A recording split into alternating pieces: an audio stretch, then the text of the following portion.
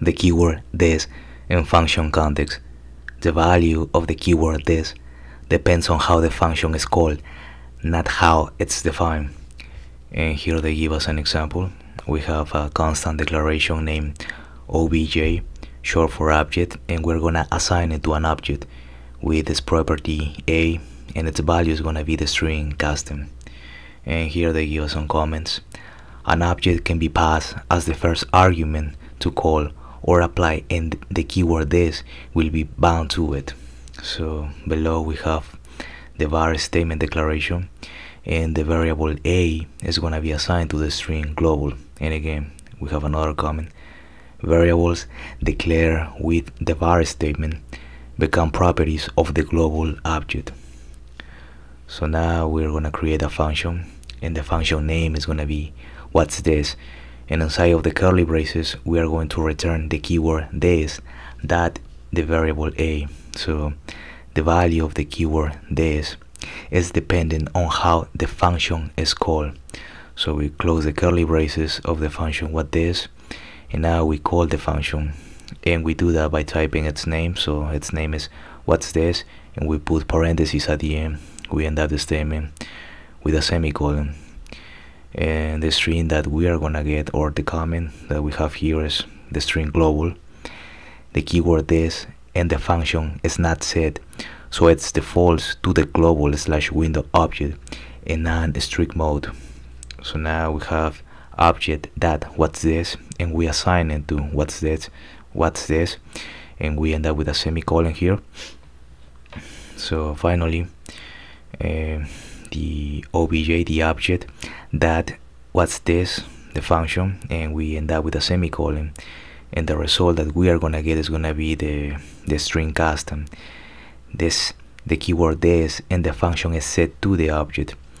So pretty much we are accessing the value of the property a. So this object is assigned to obj, is assigned to this object, and this object has a property a, and its value is this string a, and that is what we are accessing. And we can grab this example. We can go to any tab. I'm gonna go to Google, and you type in Ctrl+Shift to open the Chrome developer tools.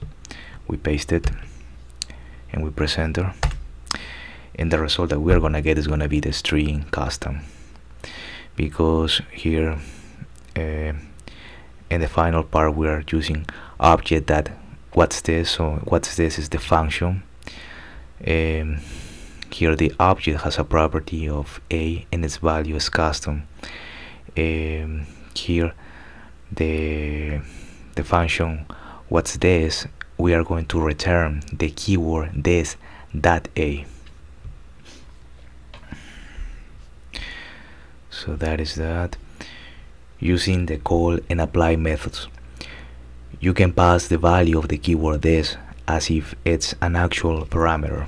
So here we have this example. We have the function name add, and we have two parameters, the variable c and d, and inside of the curly braces we are going to return the keyword this that the variable a plus this that the variable b plus the variable c plus the variable d. We close the curly braces of the function add, and now we're gonna declare a constant named o, and this constant o is gonna be assigned to the subject with two key value pairs. The first one is gonna have a property of a, and its value is gonna be the number 1. The second one is gonna have the property of b, and its value is gonna be the number 3. So here we're gonna call the function, so, and we're gonna chain it to the call method. So we're gonna type in add that call, and inside of the parentheses we're gonna pass in the object o, and then we're gonna pass in the parameters, the number 5 and 7. And you can read the comments here. The first parameter is the object that we use with the keyword this. Parameters are used as arguments in the function call. So the result that we are gonna get here, since we are pretty much using is an addition, it's gonna be the sum of 7 plus 5, that is gonna be 12, plus O, and O is gonna be this.A plus this.B, and the result that we're gonna get is 4. So it's gonna be 4 plus 5 plus 7, and the result is gonna be 16. So finally we're gonna use the apply method. We're gonna call in the function add.apply, so we're gonna chain it, and inside of the parentheses we're gonna pass in the parameter that it's gonna be the object O, this object here, and the second parameter is gonna be an array of two numbers, 10 and 20. And here the first parameter is the object to use the keyword this, and the second is an array whose members are used as arguments in the function call. And then again, when you add since we are using the function add, so the return that we're gonna get is gonna be this.A plus this.B plus C plus D. So here we're gonna sum the numbers 10 plus 20, that is 30, and then we're gonna sum in this A plus this B that we're using in the object O. So the result that we are gonna get is gonna be the number 4. So it's gonna be 4 plus 10 plus 20, and the result is gonna be 34. And we can grab this example and we can check it out. We clean it up with Ctrl L, or just press in the circle. So we press enter, and there you have it. The result is the number 34 for here. If I make it a comment, we are gonna get 16. That is gonna be the result for the first example. And there you have it. When we add that call, when we change the function add to the call method, we're gonna get the number 16. And in the second example, when we change the function add to the apply method, we're gonna get 34. And there you have it. So that is that for that example. Now we have the keyword this and object conversion. In non-strict mode, if a function is called with a keyword this value that's not an object, the keyword this value is substituted with an object. Null and undefined become global this. Primitives like the number 7 or the string foo are converted to an object using the related constructor. So the primitive number 7 is converted to a number wrapper class, and the string foo to a string wrapper class. So they're giving us here this example.